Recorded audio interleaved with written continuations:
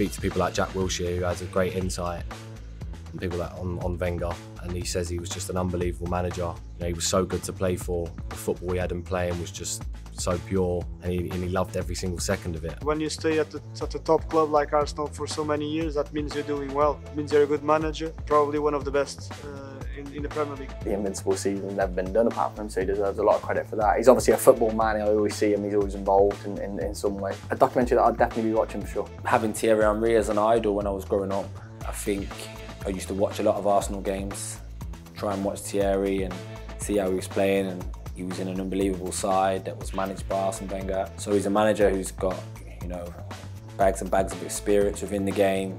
He's managed the best in the world. With him on the sideline, he has that presence as, you know, as a great, really.